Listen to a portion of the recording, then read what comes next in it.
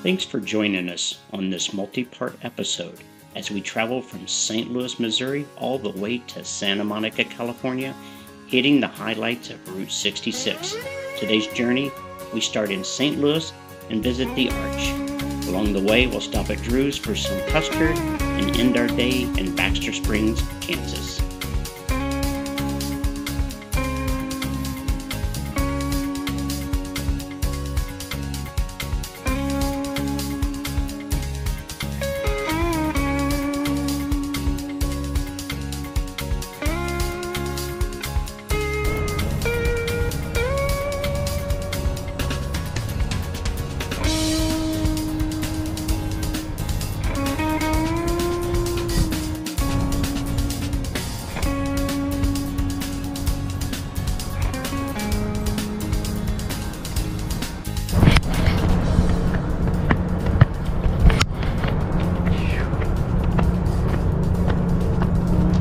Bad if you couldn't walk steps. Boy, you couldn't walk steps, you'd be in trouble.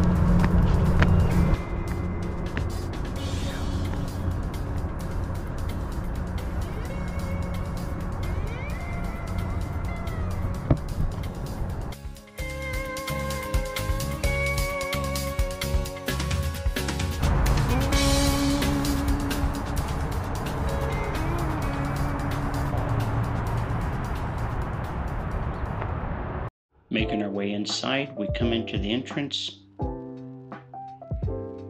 We turn and go through a quick security check before heading down to the vestibules to get on the trains to take us to the 630 feet climb to the top.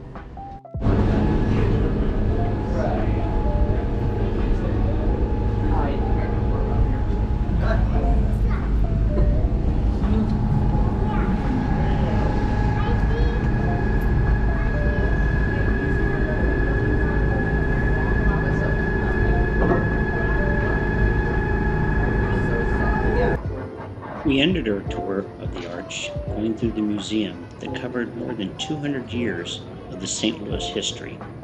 Outside of the Arch, there's an old courthouse too that was built during the mid-1800s, which has a lot more United States history, but however, it was closed during the day of our visit.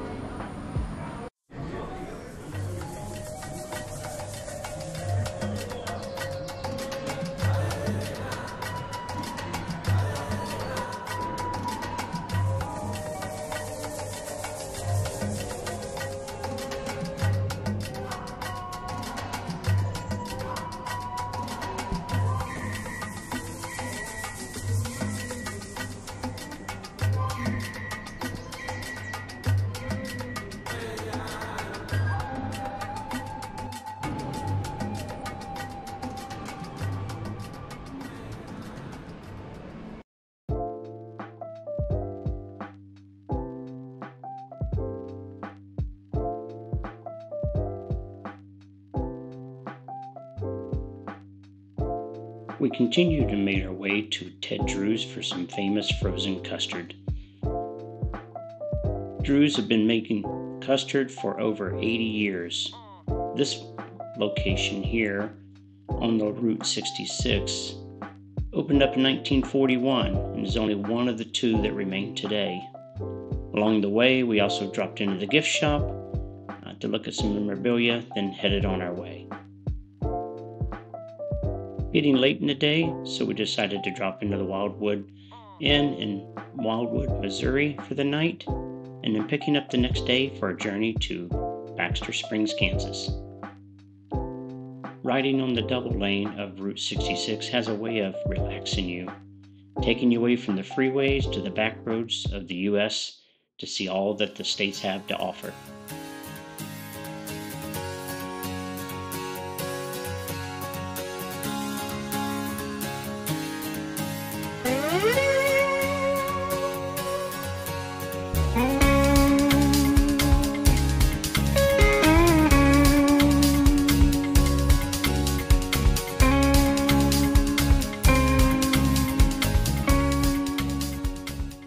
Along Route 66 is an interesting attraction, the hot and cold water towers of St. Clair, Missouri.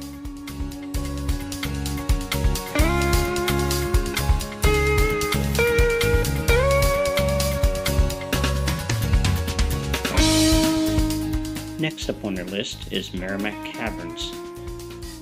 Merrimack Caverns used to be an ammunition depot during the American Civil War.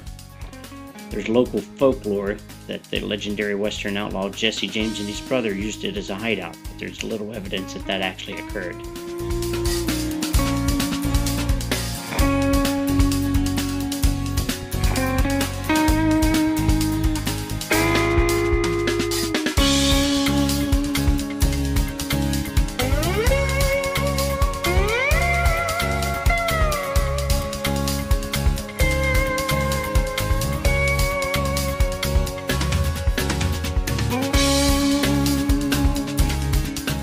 As we arrived to the gate, we saw the disappointing news that the caverns were closed.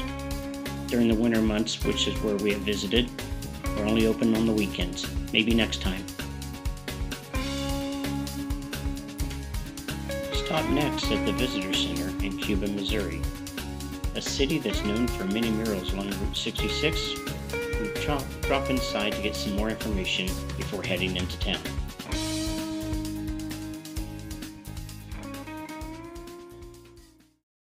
Stop and see it. Well, you're getting a taste of the Midwest. Right. Yeah. So. Yeah.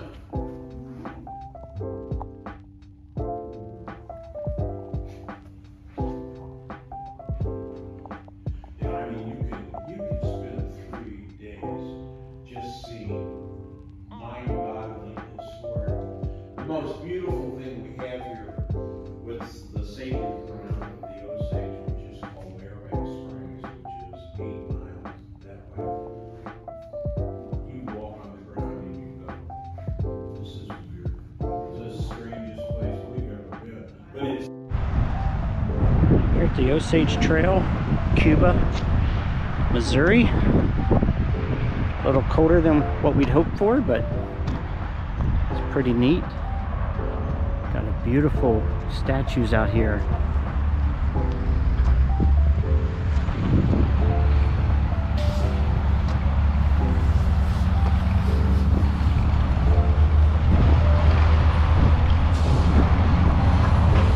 Statues look to be about 15 feet tall. There are many points of interest in Cuba, like this interesting building here on the left. Up ahead, we're going to see maybe 12 to 14 murals as we travel through the city and then head our way on out of town to the big chair.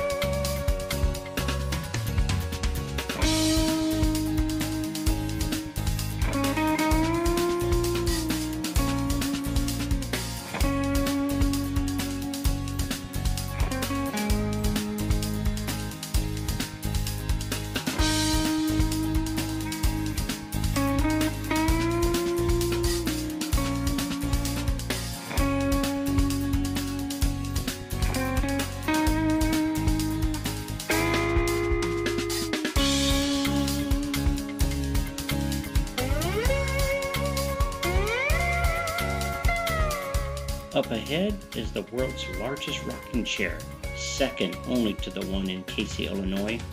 This one along Route 66 sits outside the 66 Outpost store. I think we were the only visitors there today because it was not very busy, only one car, and I think that was the person that was working there besides herself.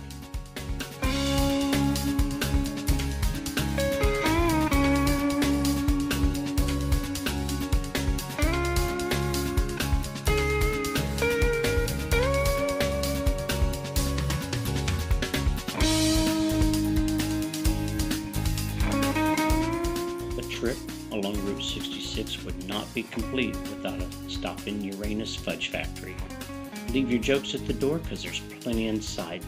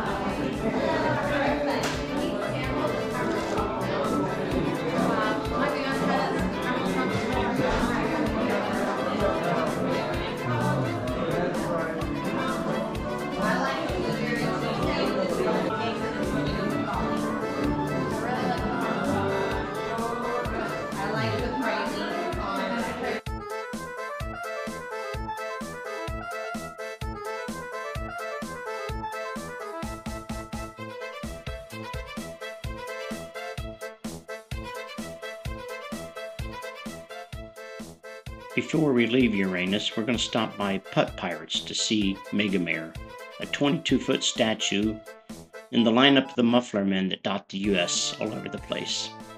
Here's a front picture of him. Say hello to him when you come by.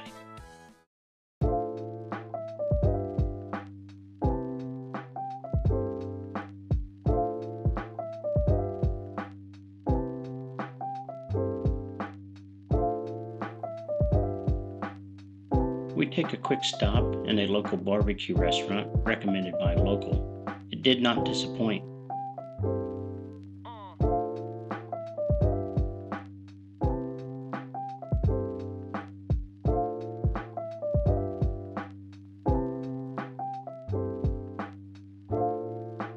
Then we followed up with a fuel stop. What's better than a Buc-ee's, and it's right on our way.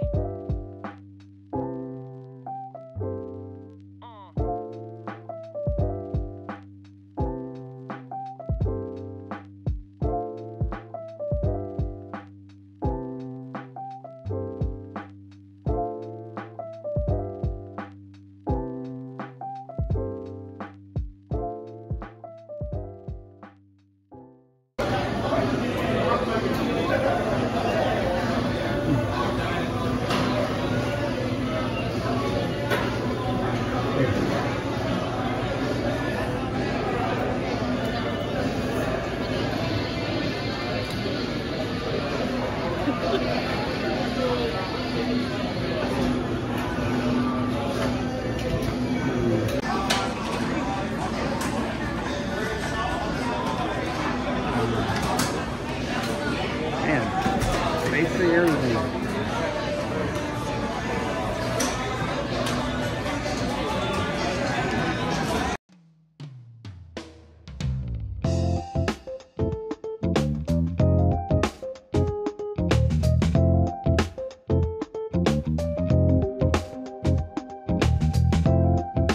As we attempt to find the Route 66 mural park in Joplin, Missouri, our routing system seems to take us a sort of an odd way.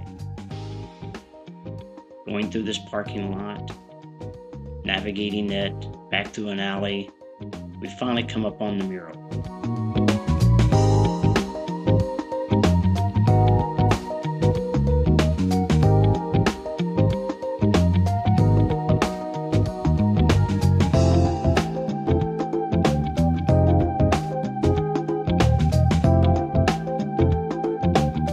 Downtown Joplin, Missouri.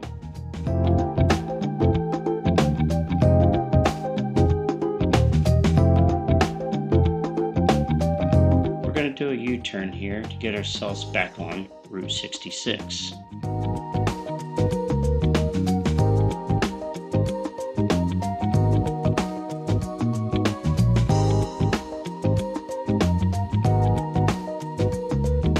With the sun beginning to set low, we have one final stop to make before we end the night. The Phillips 66 station in Baxter Springs is our target. As we go through this roundabout, you'll see where somebody recently has made a Route 66 sign out of tires and steel and not what. Pretty creative.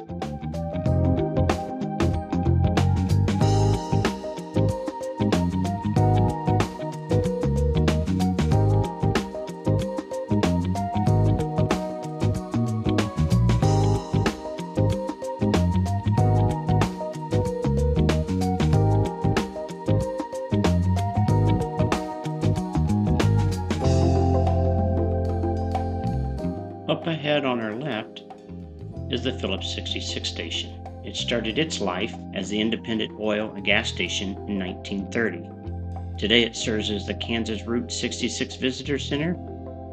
Unfortunately for today, we got there just a little bit too late. Maybe next time.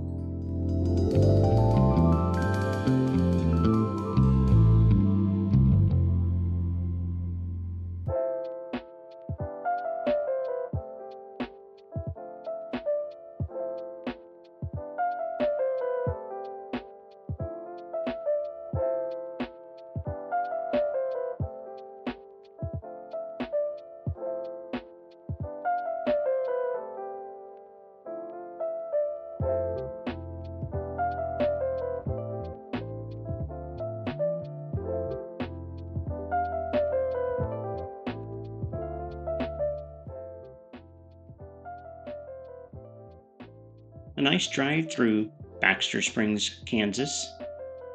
Quaint little town with all kinds of neon, reminiscent of Route 66. However, this is where we're going to take a right and head out towards Osage County, Oklahoma, or a side trip to Pioneer Woman's Mercantile Store, Restaurant, and the Drum and Ranch.